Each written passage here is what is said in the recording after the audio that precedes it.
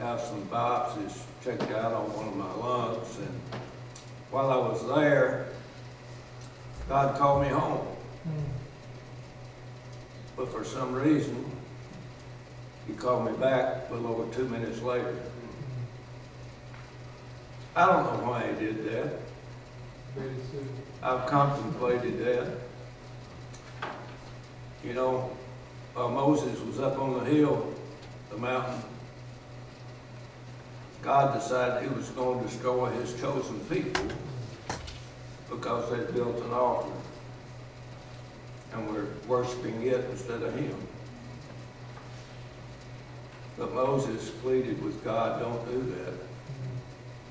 If you do that, the Egyptians will say, well, the only reason you brought them out of Egypt was just so you could carry them up on top of the mountain and destroy them there. Perhaps someone up there or down here say, don't take him now. And then it could be that, and I'm not trying to get my thoughts, he may have thought that my little abode up there was finished. The contractor had come to him and said, we've just put the finishing touches on it.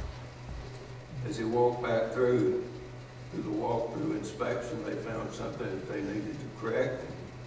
So they called him back and said, hey, don't have his accommodations ready for him yet. And it could be that he had something else for me to do. Amen. You know, in 2 Kings, Hezekiah was, I think Isaiah told him, said, get your stuff in order. You're going to be going home. And he faced the wall and said, God, let me have more time. And he gave him 15 more years. I don't think I have 15 more years. I don't think I would enjoy 15 more years. But maybe he had me come back to talk to you, witness to you and others about what he's done for me, what he wants me to continue to do. There are a lot of people that say the end is near, and there are certainly things going on in the world today that would make one think that that's true. Amos said that in the end times, the nation of Israel would have their own country, and they would never be uprooted there.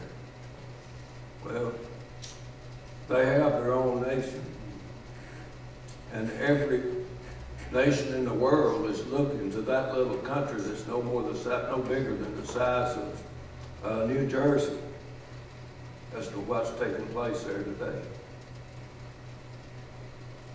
And in Matthew, it tells us that the end of time, that the word will be spread all over the world.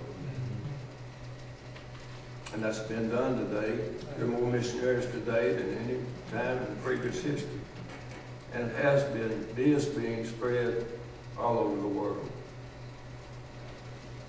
And that has to do with the internet and mass media, social media. Revelation tells us that there'll be a one world empire, one leader. Jim thinks that that leader may already be alive. And Matthew also tells us, and I'm not making a prediction because I don't know, but he also tells us that we don't know when that day will be. Amen.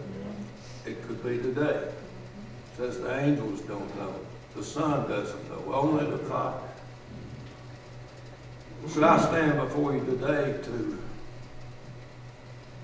pray that each and every one of you will sit down and talk to God this afternoon and say, God, where do you want me to be in 2024? Amen. Where is my relationship with you today? Am I where you want me to be?